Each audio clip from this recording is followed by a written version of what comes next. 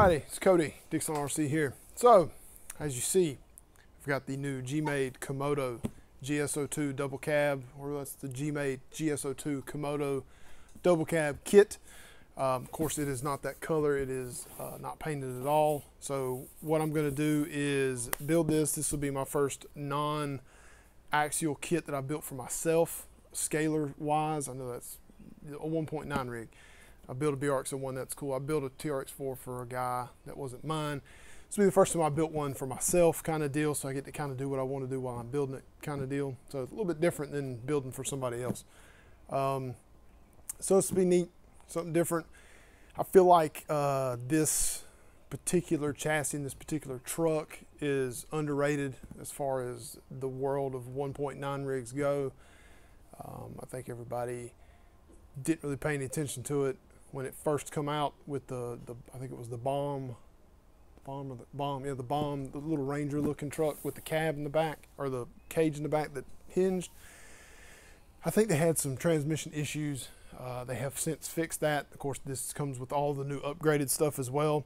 This kit's $279, which is a really good deal for what you're getting. You're getting a lot of stuff, a lot of things like that. So this will be neat, it'll be fun. We get to go over with it. I'm going to open it up for you, show all the stuff inside of it. This will be just a quick video, and then the next video will be me building this thing. So we're gonna do a build, and so hang tight. All right, so we're gonna open this thing up, show you what comes in it. Of course, you get nice Gmade boxed black everything. They got the cool face on it.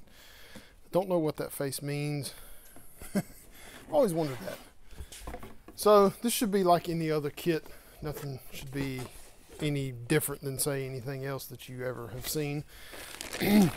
First one's gonna be the grill and the bumpers. Looks like they got, man, that's pretty strong bumpers there. Of course, that means they got tail lights and headlight buckets as well, so you can put in LEDs. It looks like it comes with one part to replace something that they have changed. You get a Gmade sticker, of course. And it looks like chassis braces and servo battery tray, servo mounts, side, oh, chassis rails in there too as well. Now, the only thing that I've noticed that I don't really care for in this kit is the fact that it has plastic links. I meant to order aluminum links. I may try and see if a 10-2 kit will work. This is very, very loosely based on the 10-2, so I'm assuming this would probably be close. You do get a plastic wheel, non-bead locks. You do have to glue them on. Nobody wants to do that. Plastic drive shafts with a center section that moves like every other one pretty much. Looks like you get metal gears in it. In the transmission, you get a plastic spur, which is generally normal. All the bolts, nuts, and stuff are all in one bag as well. And they actually have a quality control card in it as well. That's pretty neat. That's something you don't see. And then the body, the double cab Ford Raptor style body. That's really what it looks like. Their leg sand's pretty nice. A little better than I expected it to be anyway. Let's move that over here out the way. Tires. Now, these are the MT 1903s. I'm assuming, I know it's a 1.9 of course, but it's probably nothing special as far as it's kind of got a Swamper-esque style to it.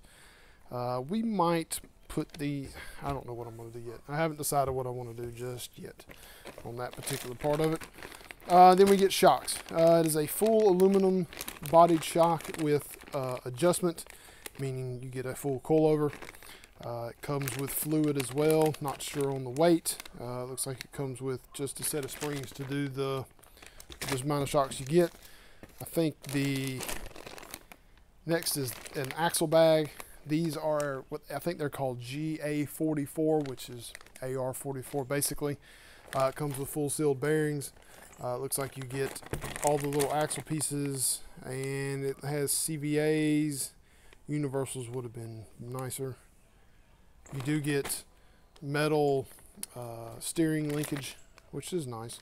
Comes with some Gmade grease. You do get metal hexes for the wheels. That's good. That's something you don't see. Most everybody puts plastic in there.